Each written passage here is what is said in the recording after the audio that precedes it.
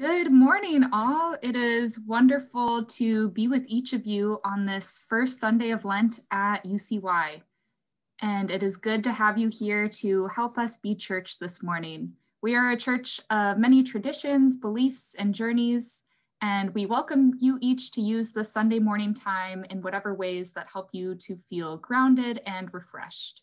So if that means to have your camera on or off, to go ahead and eat your breakfast on the call, whatever that is most comfortable for you is welcome this morning at worship.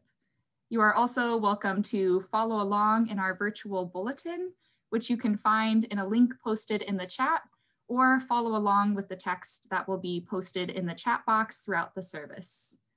This Sunday, we are excited to have our liturgical coordinator, Phoebe Oler, preaching this morning. She's going to bring a great word for us. I just know it, so it'll be wonderful to hear from her. And we will also enjoy beautiful music, including a live a cappella trio for our anthem, which will be wonderful. And we will mark our first Sunday in Lent. So Lent looks and feels very different this year as we begin this season. It's kind of like going into the wilderness, and what's ahead is unknown. Some of us may feel ready to take on the season with new practices and commitments, and some of us may not really know where to start. So wherever you are this morning and whatever you have to give this morning is enough in God's eyes. And now, as we go into worship together, please unmute and join me in our invocation. I will read the parts that say one, and I invite you to read out loud the parts that say all. Let us worship. Lent calls us to new paths and practices, following wherever God leads us. Lent calls us to trust that God meets us where we are and receives us with love. Lent calls us to pray for a world where the suffering is relieved and the oppressed are set free. Lent calls us to live justly and to share God's love with all creation. Lent calls us to accept that we live imperfectly, that we fail to treat ourselves and our neighbors as holy. Lent calls us to receive forgiveness. God uses to believe God uses our imperfections for good things. Lent calls us to faithful living, to praise the one who gives us life. Lent calls us to take up our cross and to hold on to the one who bears them with us. Let us worship God who journeys with us. Today and every day. Amen. Amen. Now please remute and join me in singing our opening hymn, 40 Days and 40 Nights.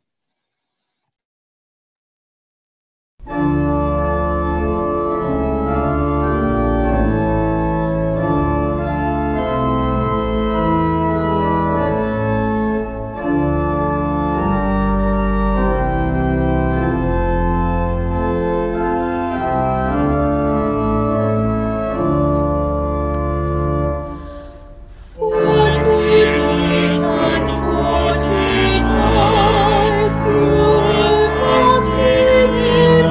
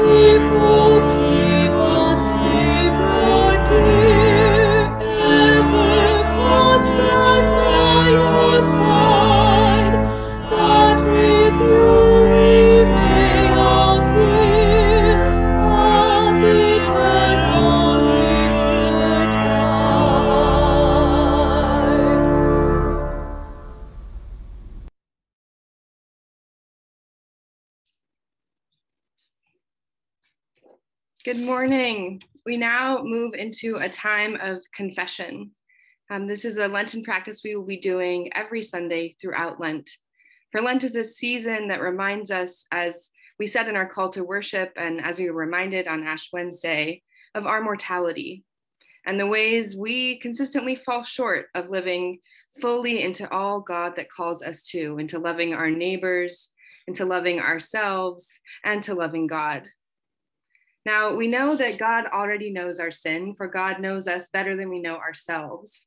And God loves us fiercely in the midst of that, in the midst of those imperfections. And yet there is something sacred about bringing our imperfections, and not all imperfections are sin, to be clear, and bringing our sins and the ways that we have fallen short to God and saying, you know what, God, I want to lay these at your feet because I need your help in moving forward. So we're going to do that together as a community each Sunday throughout Lent. We'll remain muted since it's a bit of a long confession and it would get gobbledygook to say it together, but we will bring our confession together as a community first.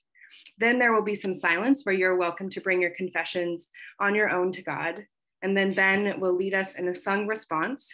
He'll sing it 3 times through, and we invite you to join for the second and third time.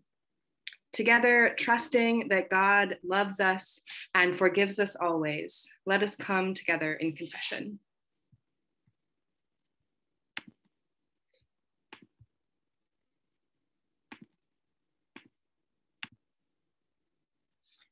O God, we long to find renewal in you. Forgive us for the times when we have underestimated the power of your saving grace and relied on our own strength and understanding. Forgive us that we have forgotten how to trust. As we begin this Lenten journey, help us to remember that we need not walk this road alone. Forgive us for overlooking the needs of our neighbors. We make excuses and become too focused on our own to-do lists. Help us to slow down and focus on the simple things you have placed before us. Merciful God, open our eyes that we might see, speak to us that we might understand, embolden us to serve you and serve one another. In the name of Jesus Christ, we pray. Amen. And now let us continue in personal prayer.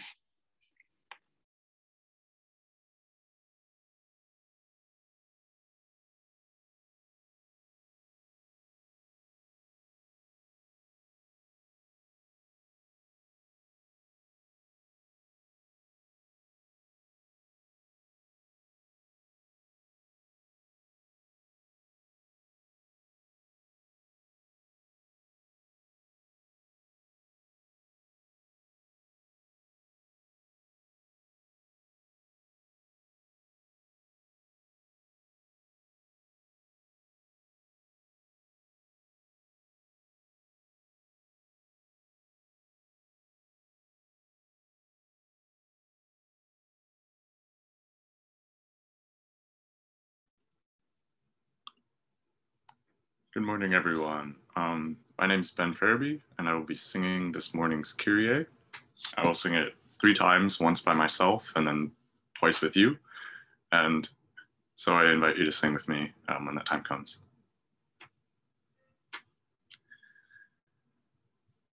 Kyrie eleison, Kyrie eleison, Kyrie eleison, Kyrie eleison, Kyrie eleison, Kyrie eleison, Kyrie eleison, Kyrie eleison, Kyrie eleison, Kyrie eleison, Kyrie eleison,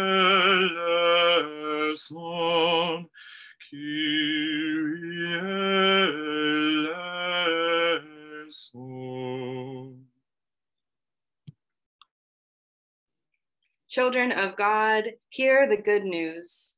Jesus came not to condemn us, but to love us, save us, and show us the way. Know that we are forgiven and be at peace. Amen.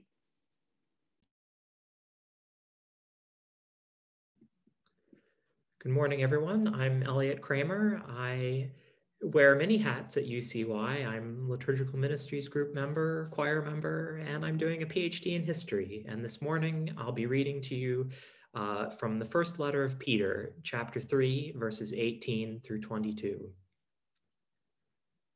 For Christ also suffered for sins, once for all, the righteous for the unrighteous, in order to bring you to God. He was put to death in the flesh, but made alive in the Spirit, in which also he went and made a proclamation to the spirits in prison, who in former times did not obey, when God waited patiently in the days of Noah, during the building of the ark, in which a few, that is, 8 persons, were saved through water. And baptism, which this prefigured, now saves you, not as a removal of dirt from the body, but as an appeal to God for a good conscience through the resurrection of Jesus Christ, who has gone into heaven and is at the right hand of God, with angels, authorities, and powers made subject to him. This is the word of God for the people of God. Thanks be to God.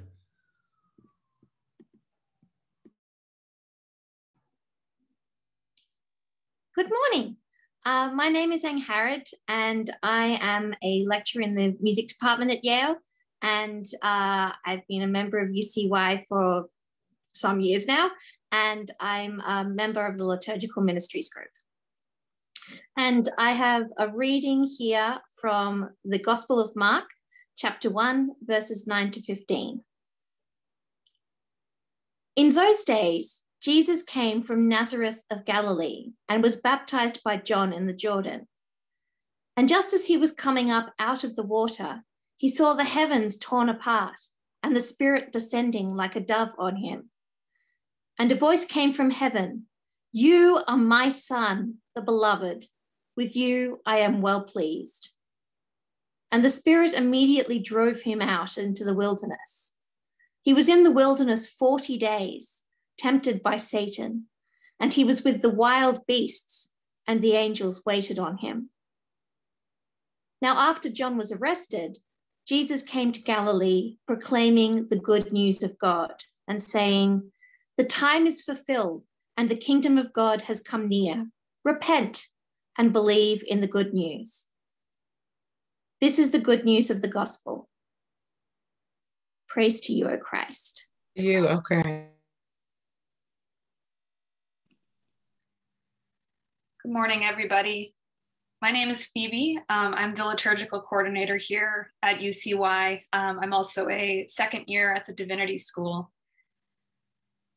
So far this Lent, I've been thinking a lot about baptism. Like some of us, we may have been baptized when we were infants. So I have no recollection of the matter, but I've been thinking about it and what that means this Lent. During Lent, we are called to renew our baptismal faith. This past Wednesday, Ash Wednesday, we celebrated a beautiful service reminding ourselves from where we came and to where we will go. We meditated on our earthliness, our material nature and its interconnection with the universe. We meditate on these things to bring us closer to God and to begin the Lenten journey through the wilderness, where we see temptations and sins. I was raised in the church, and I got the message pretty young that we are to give something up, something that we feel is harmful to us or to others, something that we aren't proud of doing. I started questioning this practice. What's the point of giving something up if we will just take it up again?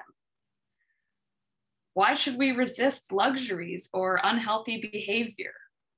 Why should we give up Instagram or chocolate if we are only to pick these things back up come Easter? I've wrestled with these questions most of my life. I was raised in a household with addiction, so these questions especially plagued my heart. What's the point of cleansing, of purification, if we are supposedly destined for sinful living? I find myself here today in front of you all, attempting to provide answers to all of these questions that I have searched for my whole life. And I don't have answers, but I do have some ideas. I'd like to take you on a journey into a personal anecdote. This is a meditation of sorts, so I invite you to get comfortable and turn your imaginations on. My hope is through my experience, you may enter into experiences of your own.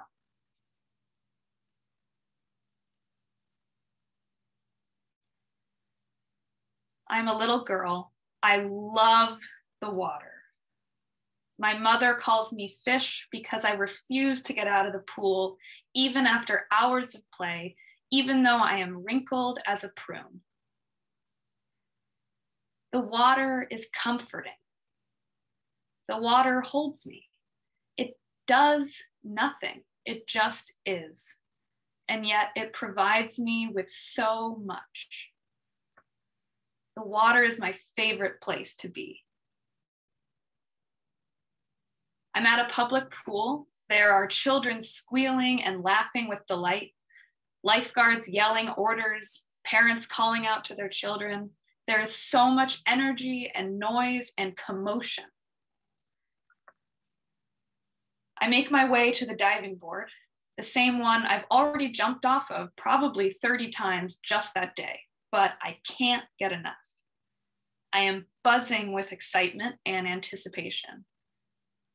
I know exactly what's going to happen, but I'm still just as excited as the first jump. I run down the diving board and launch myself into the air where I am suspended for just a moment, screaming with delight, limbs flailing, smile widening. And then I glide into the water. I am immediately washed over with stillness. The commotion above has come to an abrupt stop. I feel my ear canals fill up with water. My eyes can only see blobs and blurs. Everything I knew before above the water in the commotion is gone. And I am just there in the water. Everything is still. My body plummets to the bottom and then effortlessly floats up. My adrenaline is coursing through my veins. I can hear my heartbeat in my chest. I can think of nothing. I am just there. The water holds me, a loving embrace. I am comforted by the stillness of the water. The water stills me. It slows me down.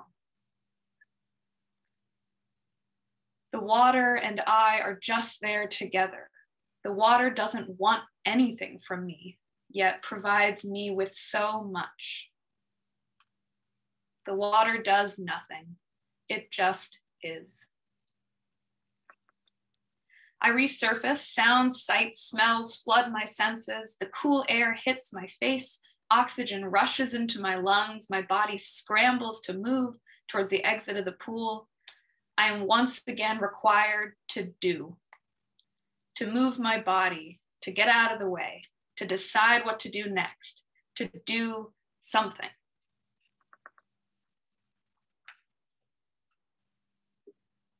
Now, I recognize not everyone has the relationship that I do to swimming and high dives. So I invite you to think about a time you have felt washed over completely. May it be a glorious sunrise that washes warmth and comfort over your whole body. May it be a breeze at the top of a mountain that soothes your senses. When do you feel washed over completely? So utterly filled up with love, comfort, and stillness that you forget how to do, and you only just be.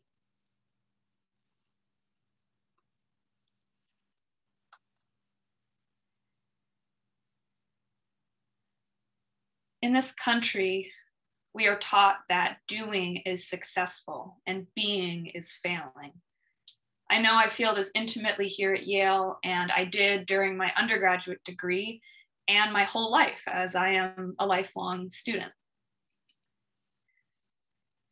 Doing is so ingrained in our culture, in the church, that for Lent, the very thing we ask is to not do something.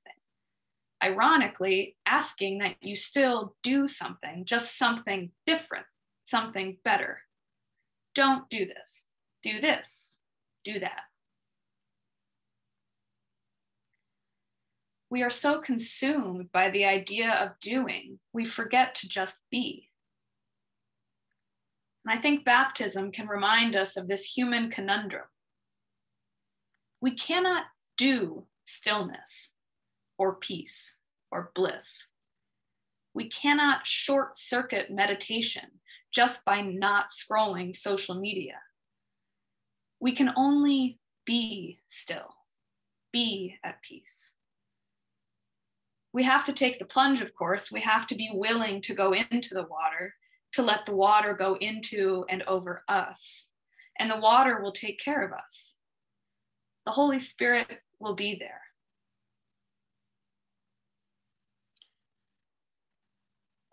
I wish I could end the story there. I wish I could say the lesson to be learned starts and ends in peaceful bliss and comfort, but the water is just the beginning.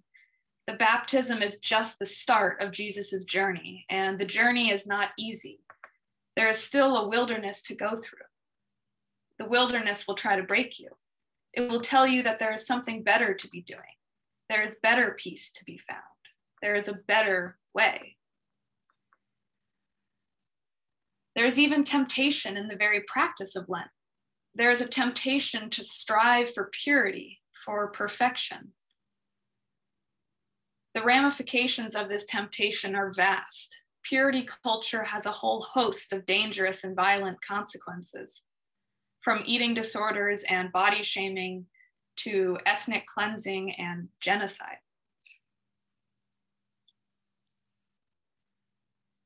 The goal of purity is dangerous in and of itself because it is impossible.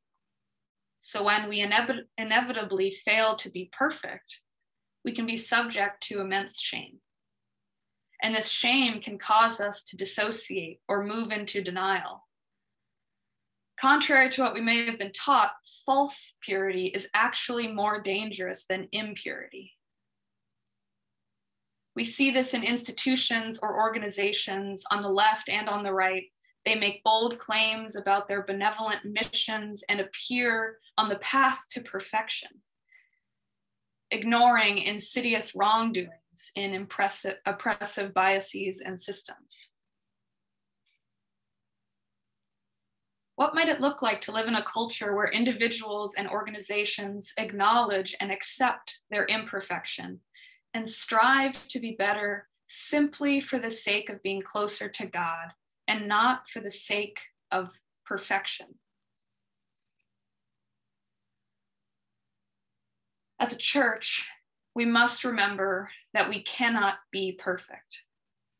We will stray and we will fall.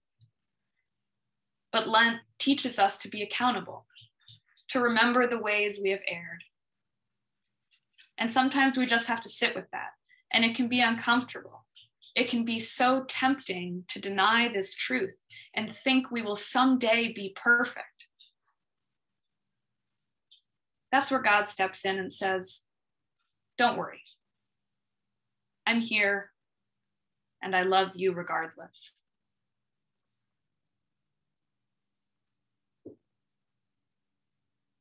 Take the plunge. Only you can take that leap off the diving board into the sunlight to the top of that mountain, and God will be there.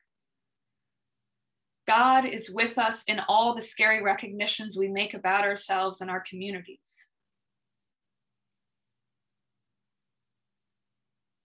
So maybe this Lent and beyond this season, we need to think less about how to purify ourselves or attain perfection, and focus more on being purely with ourselves and feeling God's perfect love.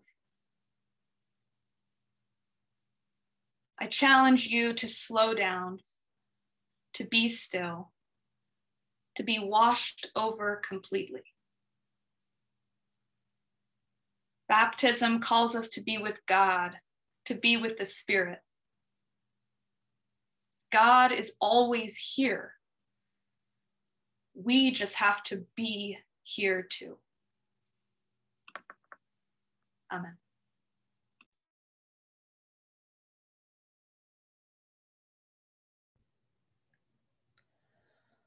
What wondrous love is this, O my soul, O my soul? What wondrous love is this, O my soul? What wondrous love is this that goes to the Lord of bliss to bear the heavy cross for my soul, to bear the heavy cross for my soul. To God and to the Lamb I will sing, I will sing. To God and to the Lamb I will sing. To God and to the Lamb, who is the great I am, while millions join the theme, I will sing, I will sing. While millions join the theme, I will sing. And when from death I'm free, I'll sing on, I'll sing on. And when from death I'm free, I'll sing on. And when from death I'm free, I'll sing and joyful be. And through eternity, I'll sing on, I'll sing on. And through eternity, I'll sing on.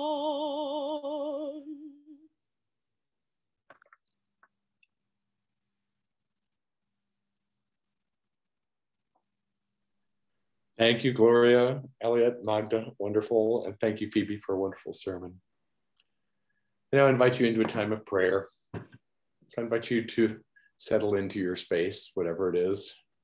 If you want to sit down, if you want to put your feet on the ground, you want to take a deep breath, settle into your body, and put aside all those things worrying you. They will still be there in a few minutes once our prayer is done.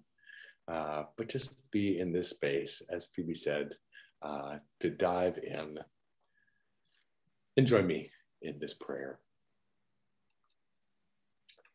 Holy God, we enter your presence with praise. Even in tough times, we praise you.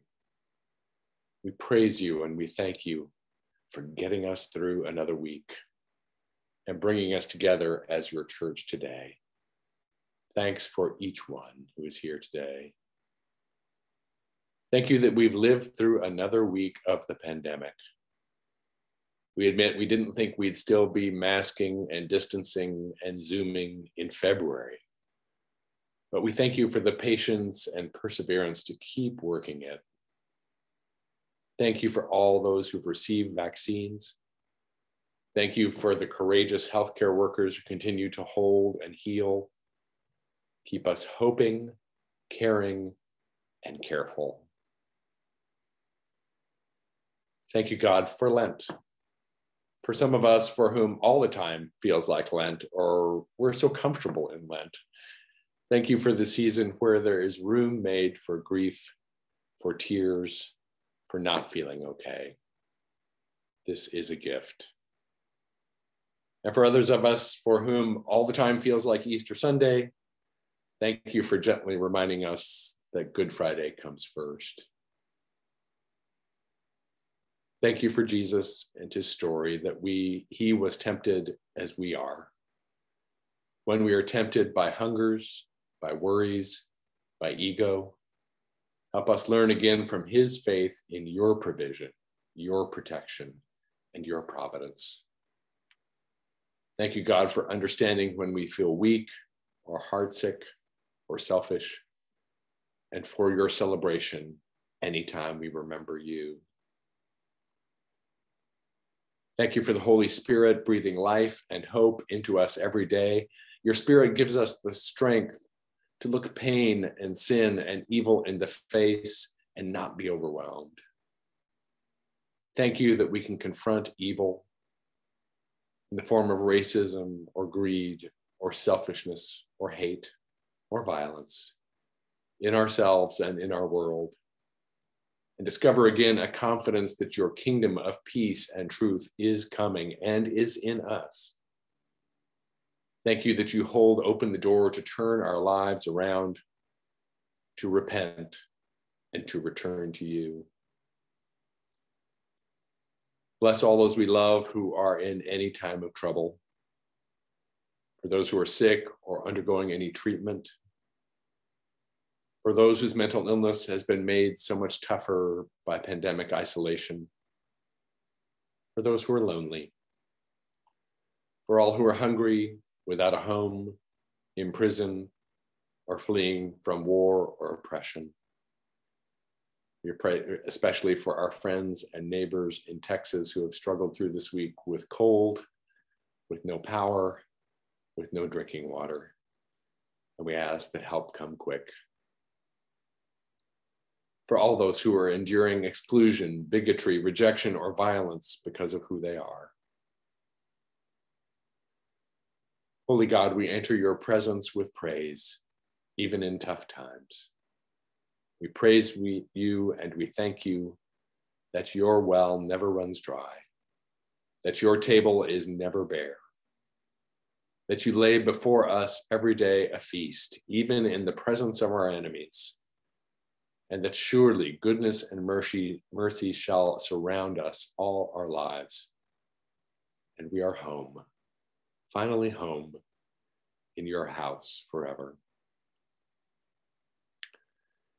And now, if you wish, please unmute and join me in the prayer Jesus taught us, the Lord's Prayer, using whatever language or translation is closest to your heart. One version is in the chat. Our Father, your name, kingdom come, will be done on earth today. Our sin, those who sin against us. We forgive Trials of the power, glory are yours,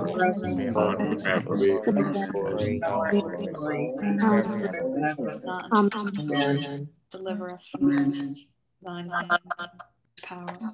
Amen.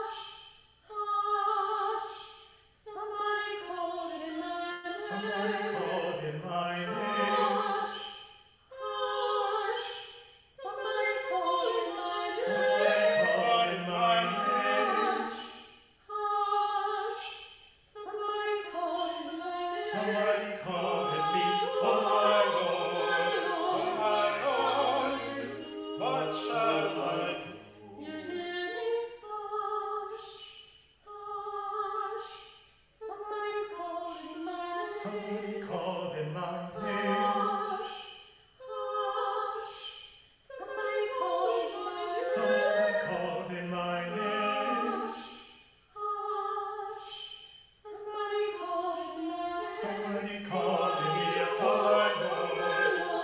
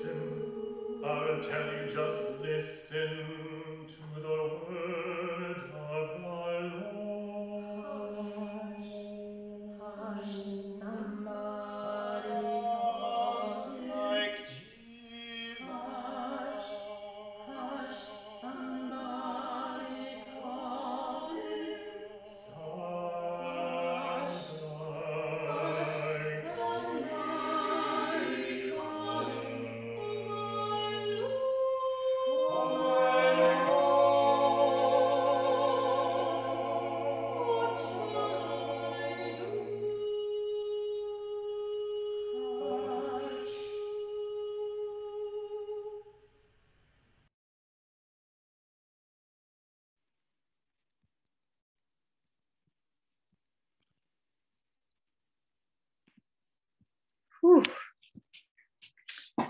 Sometimes the Spirit just brings it all together. What a beautiful reminder that we just have to hush and listen for how God calls each of us, knows us, invites us to be, to slow down, and to be together. We give thanks for all of our musicians who transport us out of this place, out of this Zoom room, and help us to feel the Spirit and what the Spirit is saying. I give thanks for Phoebe and the good word that you preached for us today, and how you invited us to check in with our kid self and how God can speak then, and how we can listen to that self to understand how God is moving now too. Thank you so much. Elliott and Angharad, thank you for your beautiful scripture readings. Many, many thanks going around. A couple of announcements before we send you on your way. First, if you are new or you have come a couple of times, but you're thinking, oh, maybe I want to get to know this community more, we would love to have the chance to get to know you more. So please just fill out the visitor form, and you can let us know if you'd like to be added to the listserv, if you'd like Ian or I to reach out to you, or if you're a student, if you'd like one of our student deacons to reach out to you. After this service, we'll also have a community gathering that everyone is welcome to stick around for if you just want to stick around a bit, or you can stick around. We'll split everyone into small groups and say hi, and then we close together in prayer. Looking to the next week that's coming up, on Wednesday, catechesis will continue. That is our student study group that any students, undergrad or grad students, are welcome to. This week, very fittingly, we'll be talking about sin. What is it? What do we think about it? How do we live knowing about the reality of sin in our lives? Sometimes I think as progressive Christians, we don't always know how to talk about it. So we're going to try to talk about it and bring your questions. Also, this evening is the first week of our Lenten study, where we're going to be looking at Christian history and our role today, especially as it relates to racism and anti-racism. There's still time to sign up, so if you would like to, just let me know pronto, and we'll be meeting at 5 p.m. On Sundays throughout the season of Lent, and we've got a great group assembled. Also, next Sunday, we're very, very excited, is our joint worship service, an annual tradition with BK, the Black Church at Yale. The most important thing to remember is that we will be meeting at 11 a.m., not 10:30. So you'll get to sleep in an extra half hour or have an extra half hour to finish your coffee. So 11 a.m., we will have our worship service with BK. Orlando, their pastor, will be preaching, which will be wonderful, and we'll have music from their church and our church, and it's going to be a great time. So we'll see you next week at 11 for that. Any other announcements I'm forgetting? I think that's good. So now, offering. Thank you. Yes. So our weekly tradition also is that we give offering as a church. And we are very blessed, since we are a part of Yale, that the offering need not go to our church. Instead, it's important for us that it goes to the local community. And this week, we'd like to recommend that you give your offering, whether it's $2, $10 or more, to the Cornell Scott Hill Center. We do sometimes have these organizations reach out and say, wow, thank you, University Church in Yale. We received a couple of donations from you, and it was why and thanks. So it's nice to that they notice and they appreciate it. So if you're able to give, we encourage you this week to give to the Cornell Scott Hill Health Center. And now let us move to our time of benediction and blessing. I invite you to unmute and join me in the words we always end with that come from the prophet Micah. With what shall I come before the Lord? And bow myself before God. God has told you, O mortal, what is good. And what does the Lord require of you? But to do justice. To do justice. And to love kindness. Love kindness. Walk humbly with your God. To walk humbly with our God. Amen. Amen. Go now in peace, knowing that the love of God, the peace of the Lord Jesus Christ, which surpasses all understanding, and the fellowship of the Holy Spirit go with you now and always. Amen.